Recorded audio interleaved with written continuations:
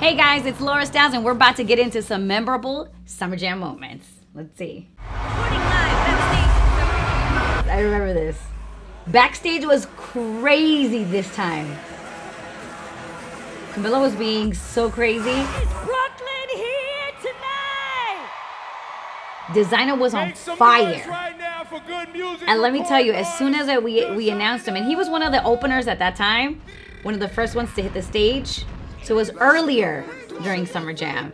But let me tell you, everyone was so hyped, so crazy, because you have to understand, like, if you've never seen Desiigner perform live, his energy is like on another level. And he brought it. I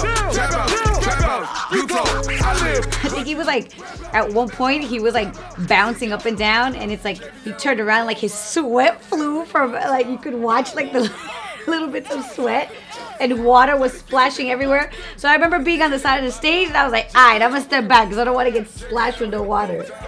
But it was good, man. We were all very proud of him. His energy was next level. It's a special moment too to see artists that are just like blowing up, and this is their first time hitting that Summer Jam stage. They give you everything that they have, man. It just, you know, you feel like a proud parent. It feels good. Yo, watching the crowd right now go wild. When Desiigner hit that stage, you see everyone rushing from all over, and not all of them have floor seats, okay? Everyone was rushing to the front to be part of his whole like wave. Like, listen, he jumped into the crowd, which is very brave, by the way, and I don't really recommend that, but he jumped into the crowd and people were rocking with him. Yeah, this was pretty good, man. This was a good Summer Jam. We had a lot of fun. I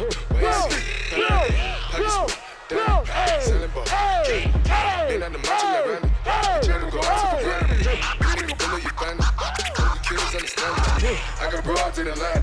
Just to the credit card to the scam.